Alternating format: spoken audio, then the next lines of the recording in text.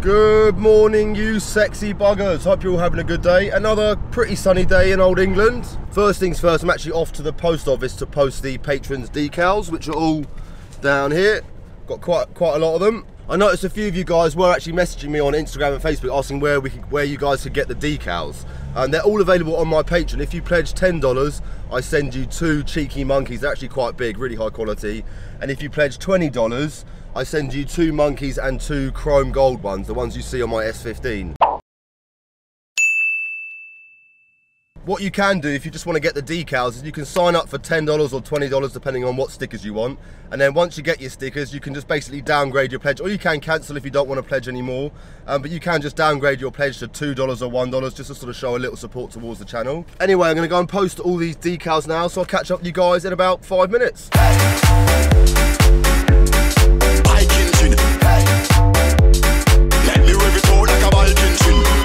Today's going to be pretty exciting. Today's going to be pretty exciting. I'm off to the farm this morning to see old Scousey. We're probably going to do a little bit of work to the new Sora that I bought yesterday. She needs a battery and a few other bits, but we'll chuck her on the ramp when we get up there and have a sort of good look underneath and see what she's all about. I've got some really exciting news for you guys. I know a lot of you have been really missing JZXs on the channel, and some of you were a little bit sad when I got rid of my JZX100.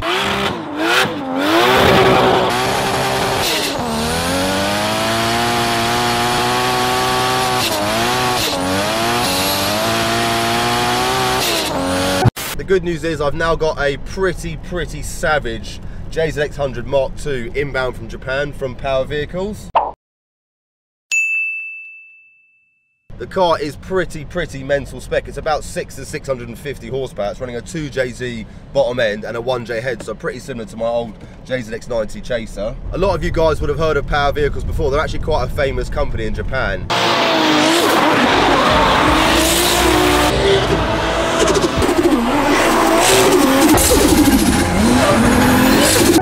Andy Gray being the chap that took the JZX100 to Formula Drift in America.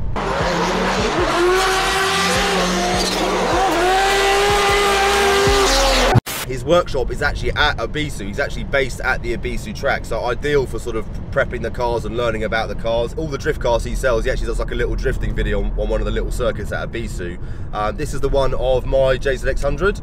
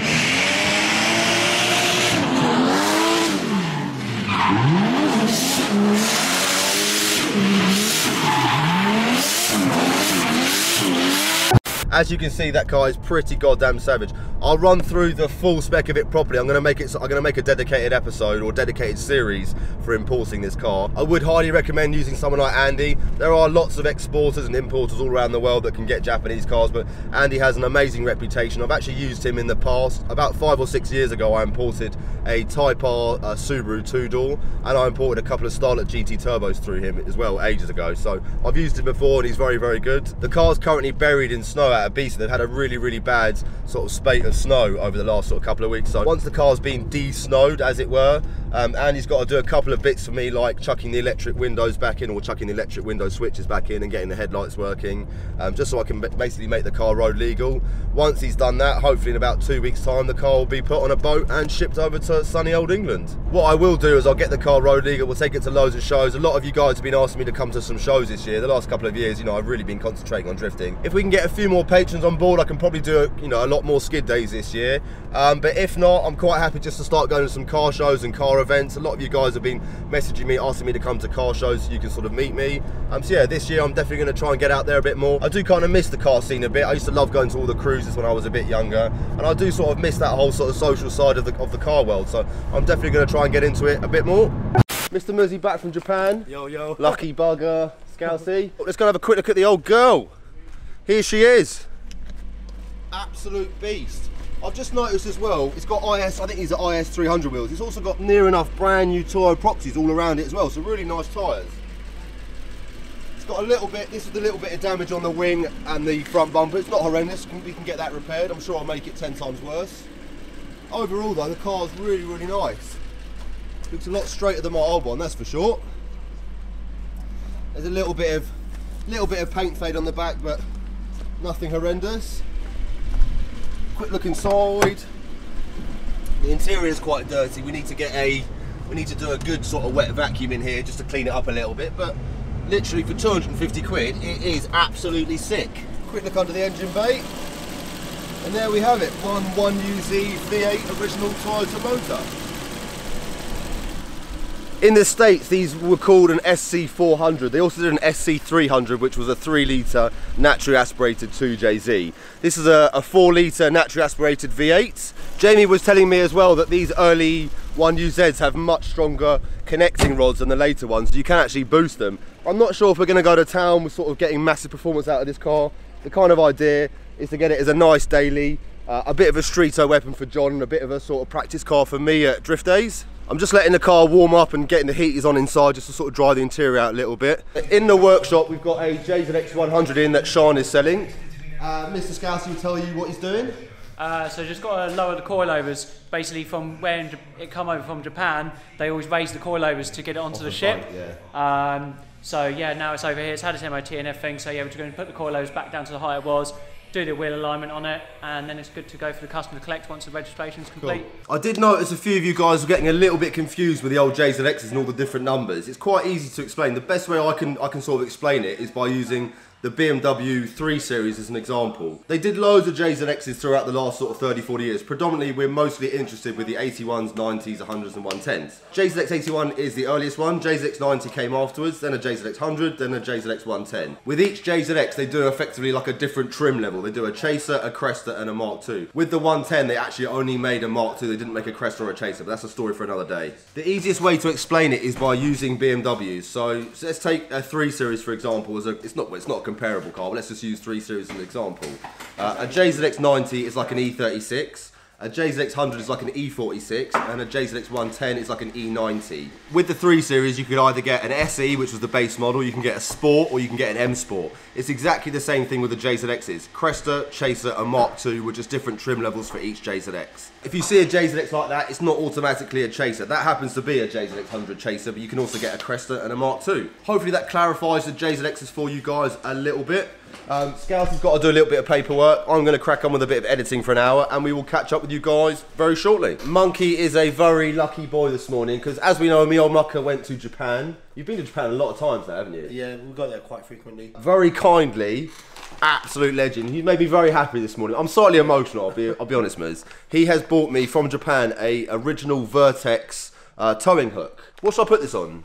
Sora? It's too good for this. Shut up. I love Vertex. Very yummy. Fucking hell, I better not crash, man. I don't want to get it dirty. No, massive thanks.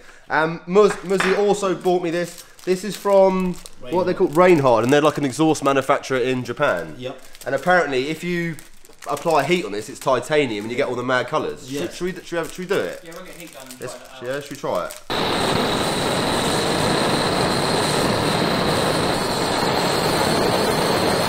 There it goes.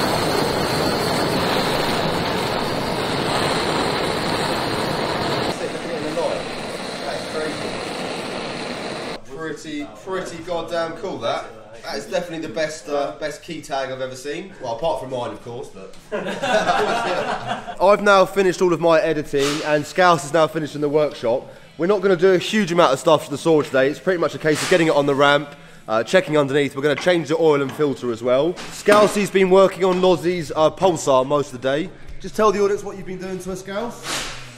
So we've just had new brake pads all round. Because it had the EBC yellow stuff pads in there, which he wasn't really liking, so they just take a bit too much temperature to heat up. Like they're more of a fast road track pad, so we changed those for some like normal OEM kind of pads, just so you know they got better braking, they don't have to heat up. A little bit quicker. That's it, yeah. So you can kind of get good braking straight away.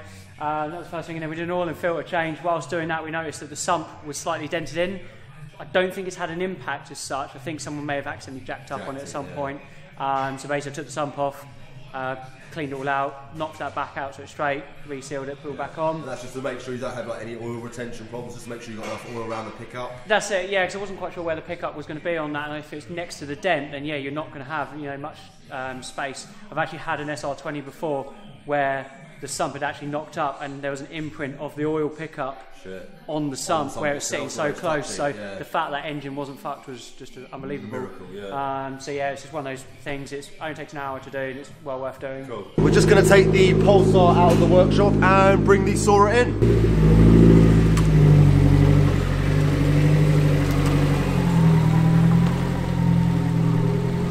The saw has actually run out of fuel, which is kind of a good thing because the fuel was 3 years old. We want to try and get rid of it. The bad thing is we've now got to push the fucking thing in. Luckily, we had enough fuel to just about drive the car in. You can see she's just about to run out. Apart from a set of Magna core leads and some Lexus IS wheels, this car is literally completely standard. So standard suspension, standard open diff. It's actually quite rare to find a saw like this completely stock. Considering it's been sitting around for 3 years, it is in really good nick. Condition, yeah.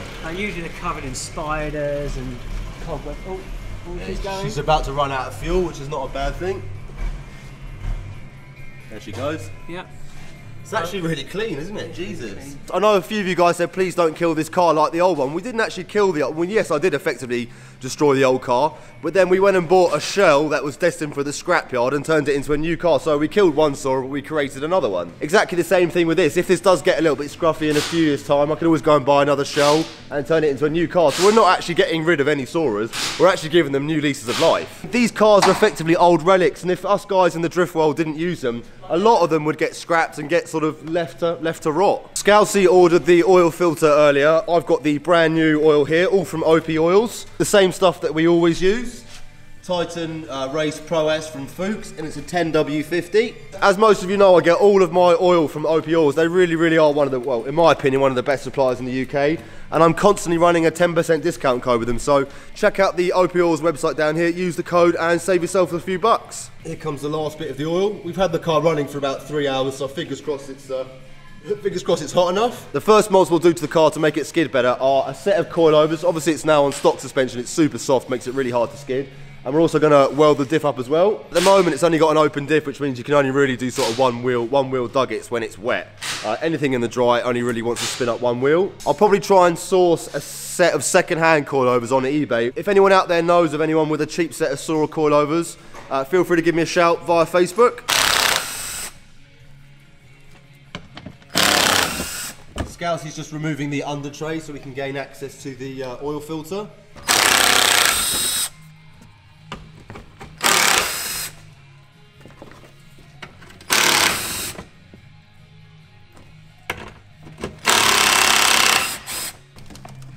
Right, there comes the under tray. That's the oil filter up there. The one they've sent us, it seems to be a lot bigger than this. We're just going to check it. We might have actually received the wrong oil filter. We'll double check now. Definitely. Yeah, it's definitely too big. Fuck me, what's that off a fucking truck?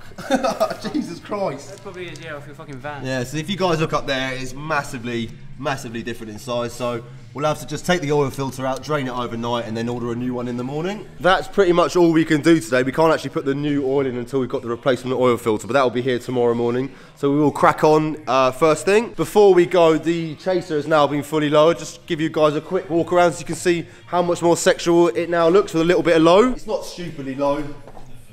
There we go, looking much better. Quick look at the back. Obviously the suspension hasn't quite settled at the front yet, but it will do in due course. Must admit, I do like the chasers. They've got a really nice front end.